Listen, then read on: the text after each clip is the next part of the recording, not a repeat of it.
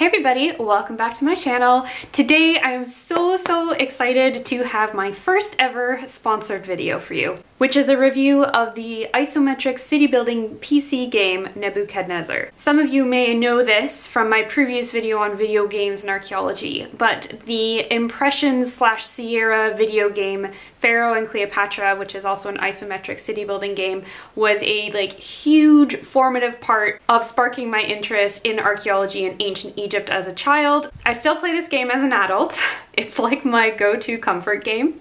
And I've also played quite a few of the other games in this series, including Caesar 3, Zeus and Poseidon, Rise of the Middle Kingdom, and Children of the Nile, which was kind of a pseudo sequel to Pharaoh, but in a very different kind of visual style, which I did not like as much as the original. The huge boom that we're seeing right now with indie gaming, and the fact that a generation of kids who grew up playing those games are now adults and some of them are game developers, means that there are now several successor games in development or coming soon to the gaming market that are very much inspired by this original series. And today we're going to be looking at / reviewing one of them. Full disclosure, as I said, this is a sponsored video. I was given a copy of this game in exchange for a review. There was no stipulations about whether a review had to be positive or negative, and I think I've given a pretty balanced one. I am going to be putting a link in the description box for the game on Steam if you would like to purchase it, but it's not an affiliate link and I don't make any money off of you clicking that.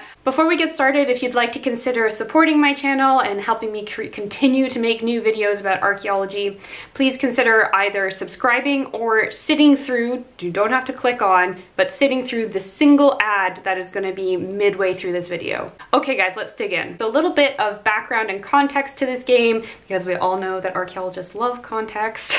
This game was made by Nepos Games, which is a company of 2 developers based in Prague that was founded in 2019. They've worked on several other games, but this is really their passion project. By the time this video goes up, the game will be launched on Steam and will be available for $19.99 US, which I think personally is quite a reasonable price. Today's review is going to cover some of the archaeological and gaming aspects of this game, talking about the differences between the original Impressions games and this one's, the things that I absolutely loved about the games, and the things that I think could be improved. There was nothing that I would say I actively disliked about this game, and it's also something where I think it's set up so that there can be lots of mods added to it, and also the developers can continue to improve it as they get feedback and things go along. So I think that it's not set in the way that it is now. There's always room for it to be improved. I have to say that I was really excited when I saw that this game was in production. I think that these kinds of games are great for teaching people in general very much about history and doing it in a way that's a bit more engaging than having somebody lecture at you or reading about it in a book. And games like this that are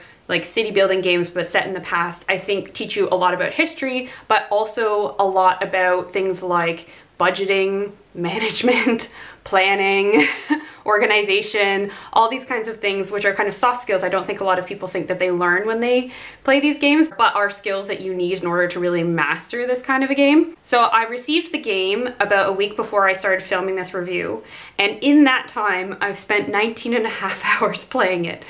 Keep in mind that I work at a 9-to-5 job, and I also try to do other things outside of my work hours. So the fact that I've put that much time into it is a real sign that I liked it, and also that this game can be a real time suck if you let it.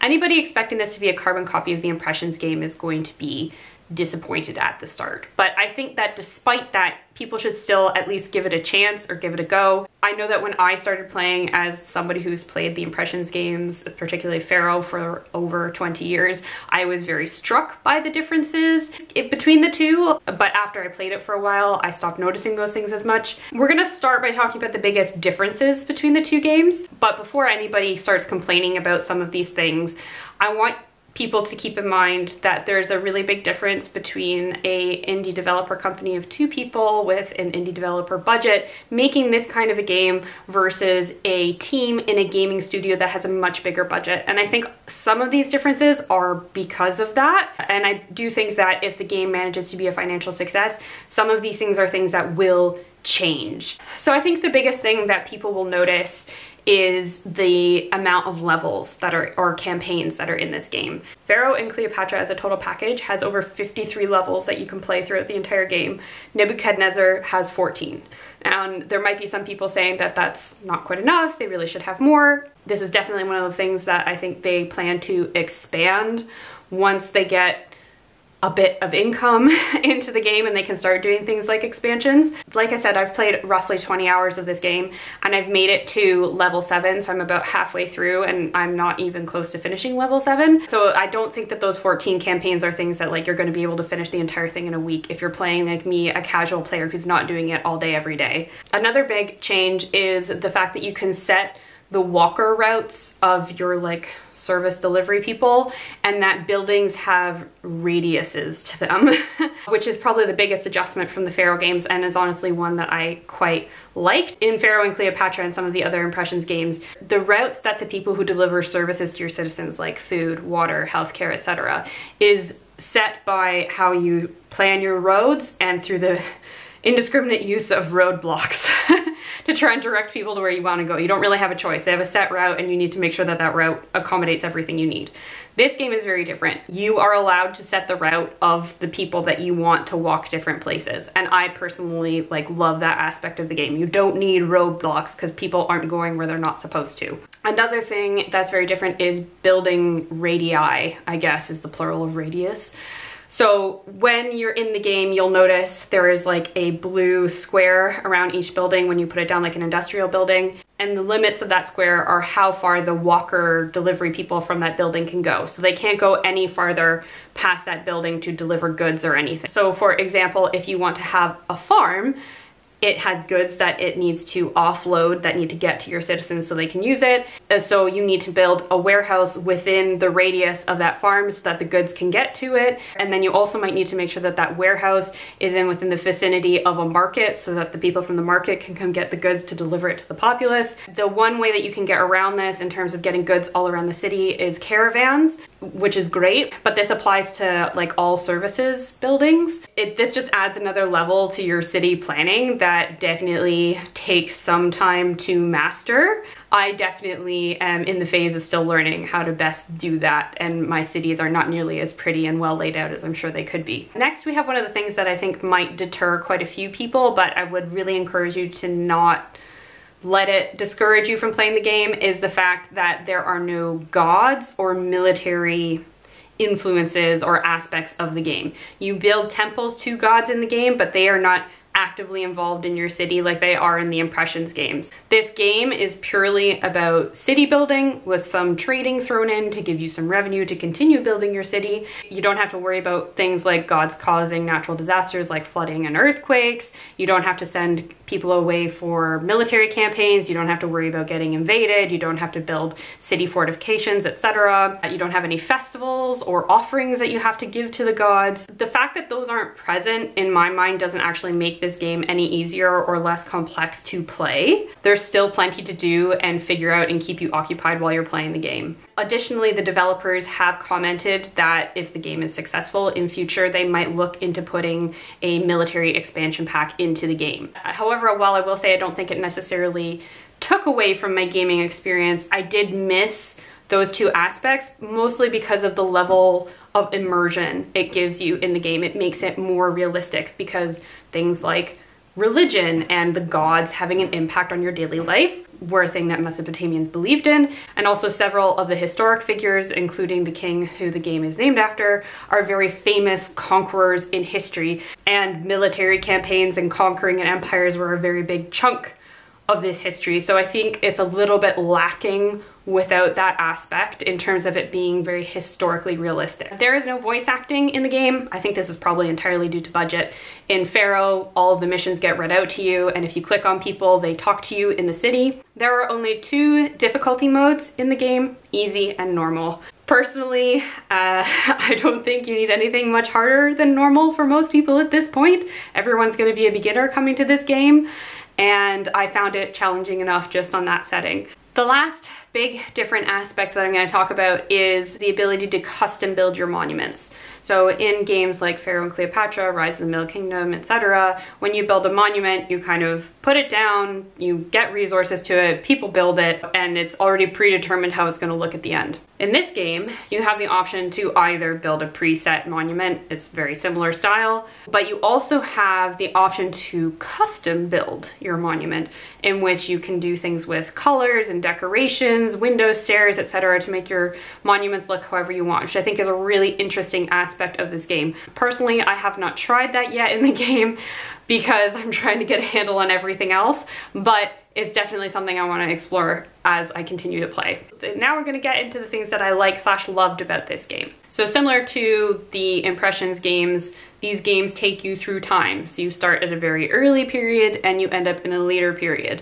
And you go through like the evolution of civilizations as you play the game. With each level that you play in this game, there is an introduction not only to the period that you are playing in, but also a little bit about the city / site that you're going to be building on. I was really impressed with the depth of the information that they provide you. I don't know if everyone's actually going to end up reading everything. They might not all be like me, but personally, I really like that that aspect was included if people wanted to read it. When I saw that the first levels of the game were based in the pre-pottery Neolithic A and B periods, I was like seriously impressed. I haven't heard anybody talk about the PPNA / B since I was an undergraduate. All the buildings, the animations, all the detail that you get to see, they felt very true to the time period that they are representing, even if we don't know perhaps exactly how these buildings would have looked, because none of them have survived to modern day completely intact to how they were a couple thousand years ago.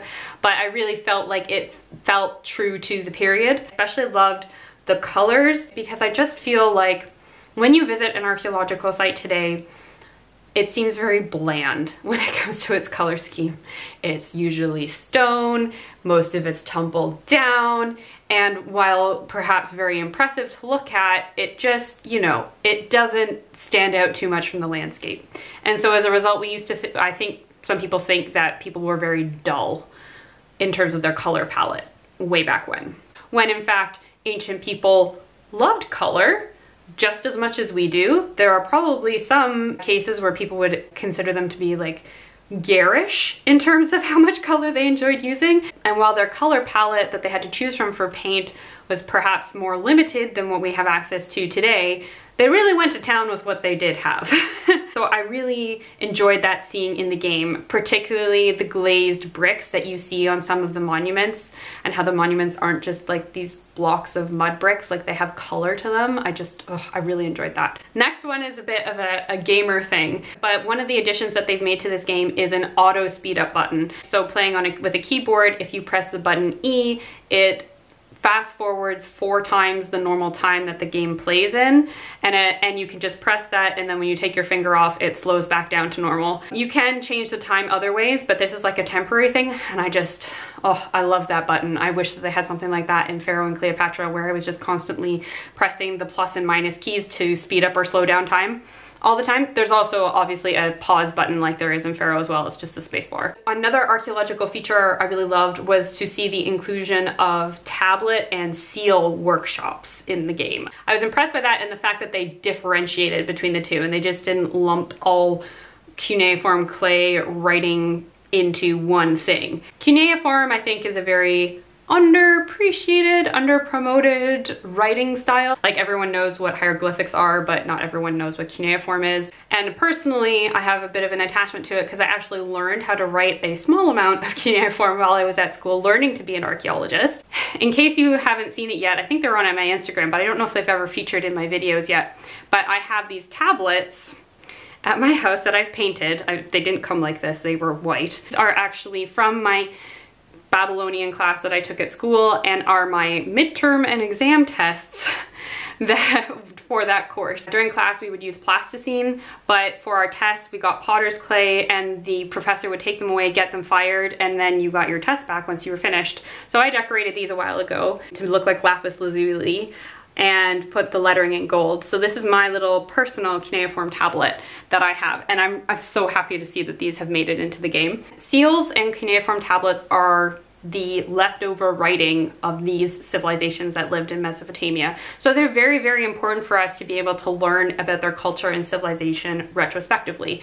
They're also great because they don't just talk about the deeds of the really famous people. They cover everything from historical propaganda texts to mundane administrative lists of what things are due to the temple. They also get used for poetry. They are the equivalent of, they are kind of the Mesopotamian equivalent of paper, and luckily for us, they're much more amenable to surviving millennia because they're made out of hardened clay, which does not biodegrade like paper. Cuneiform tablets are the equivalent, are used for writing pretty much everything, whereas seals are a bit more specific in that they were used more as a kind of personal signature, as well as being used as jewelry or perhaps a magical amulet. When you start the game, the first couple levels are tutorials to teach you how to learn the game, which is definitely needed. I don't think this is something you can necessarily jump into without having those tutorials.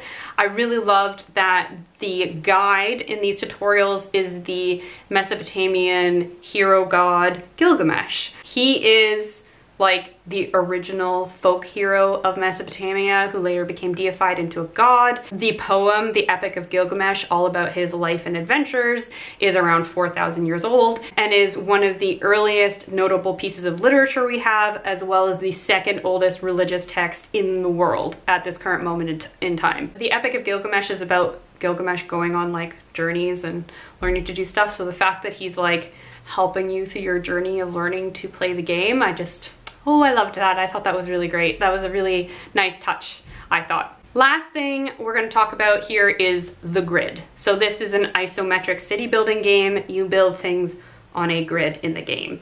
This is the same as Pharaoh and Cleopatra. Something slightly different to those games is you can actually see it in some parts. It's not laid over the entire game. It's not super obvious. It's quite subtle. It kind of blends into the background, so you don't even notice it sometimes. But personally, I found it really helpful to be able to see that for when I was building. So that was something that I really appreciated that they added to the game. Okay, now these are things that I think that the game could improve upon. Personally, this is just my opinion, and in no way is meant to hate on the game, because I think, as is pretty obvious, I really enjoyed playing it. The help and like guides that you can access after Gilgamesh disappears, I think could use with a bit of improvement. This is something that I think is just going to come as the game comes out and people play it and figure out how it works. I did find that the learning curve for this game was particularly steep at points, even as somebody who's quite experienced with playing these kinds of games. I definitely struggled at a few parts, and I couldn't figure out how I was struggling necessarily from the help guides. In particular, the last tutorial level after Gilgamesh leaves and is like, all right, you kind of know everything, see you later. I had to restart it like over 5 times. Partially that's just because I'm picky, but I was really struggling to complete that level and I couldn't really figure out why for quite a while. It does mean, however, that when you do finally manage to finish something, you feel really accomplished. This is something that I think is going to be helped by the fact that once the game's out, people are going to be writing help and guides. So it'll be really nice once people will start sharing how they've built their cities and managed to successfully complete goals, etc. The second thing, which I keep finding myself wishing for when I'm playing, is the lack of an undo button. So in the Impressions games, you would have a button that, say, you put down a house and then you're like, oh, I don't want to put that there anymore. You just press undo and it undoes your last action. This game doesn't have that. You can just remove things, but it costs you money. I just wish that there was an undo button that didn't penalize you by taking money away from your budget, especially at the earlier levels when you haven't figured out how to make lots of money yet. The other thing I would like to see in this game going forward is a bit more diversity in the kind of monuments that you get to build. At the current moment in time, there are 3 types of monuments that you can build: temples, a palace, and the Hanging Gardens of Babylon, which you can only build in the last level of the game. Especially when it comes to funerary stuff, they actually had similar buildings to mastabas that you see in Egypt. And while they didn't have the pyramids, they also have their own historic monuments that are famous. For example, I really would have loved in the level on Ur if you would have had to build the Royal Cemetery of Ur, which is very famous and has a lot of treasures in it. So like that aspect where you build a tomb and then you have to fill it with treasures, I really wish that they would incorporate that a little bit more. As well, things like, you know, the Ishtar Gate at Babylon, having to build that at that level would be a nice inclusion. So I just think that there's a bit more scope to have more than just these 3 things. Last but not least, I would love if they could improve or add some more voice acting and music. So voice acting, I think, is pretty self-explanatory. Again, it adds to the immersion of the game. Music is something that I will admit I'm being particularly picky about, and is not something that I would necessarily have expected anybody else to really notice when they're playing this game. There are several tracks that play in the background, and 2 of them in particular I noticed were very modern sounding. There are some other tracks in it that are very nice. There's particularly one of like a woman singing that with an oud playing in the background, which I really enjoyed that one. The reason this stood out to me in particular is because A, like I love the music of Pharaoh and Cleopatra. The other reason this stood out to me is because one of my like favorite albums of all time of music to listen to is The Flood by the Lyre Ensemble. This album uses remade / period accurate instruments like the golden lyre of Ur. Some of the songs in here are parts of the Epic of Gilgamesh, which I've already mentioned, including Ishtar's descent into the underworld. And the majority of the album is actually sung in ancient Sumerian and Babylonian. And there's some parts in English, but the majority of it isn't. Personally, I think that the music in it is absolutely beautiful and ethereal and lovely to listen to, even if you can't understand the words. And personally, I'd like to think that it's probably quite close to how this music might have sounded in ancient days, but like I said, there's no way we can ever really know. I would love if something similar to that could be more included into the music of the game. Ideal world, the Lyre Ensemble makes background music for the game, but something like that music I would like to see more of in the game, instead to replace these kind of more modern stock music sounding tracks. But that's just obviously like a wish. That's not something that I necessarily expect them to do. If you're interested in hearing what I'm talking about, I have put a link to the Lyre Ensemble's webpage below, and their album is available to stream and or buy on most major music platforms. Overall, I would highly, highly recommend this game, especially for anyone who loved the Impressions games and has played them so much that they want to try something new. I'd also recommend this in general for people who like history and archaeology, because there is that kind of teaching element of it, but in a different way than you've been taught before, as well for anybody who likes city building, Sims types game. There's obviously, like I said, a few differences between the games that might put off some people initially, but I do think that you should really give it a try, especially since you can see the amount of effort that these guys went into making this game, and I think that they did a really incredible job pulling it off for 2 people. As I said at the beginning, if this review has piqued your interest, there is a link below to go and buy the game on Steam if you'd like to, but it's not an affiliate link, so I don't make money off of it. If you'd like some other suggestions of archaeology themed video games, I do have another video on this topic that you can either watch here, or the link is in the description below. If you liked this video, give me a thumbs up. If you'd like to support me, please subscribe. Is this the kind of game that you would like to try? Have I piqued your interest? Have you already tried it by the time that you watch this game? What did you think of the game? Do you have any suggestions for other similar games that I can try reviewing? Thank you so much for watching, everybody, and I'll see you next time. Bye!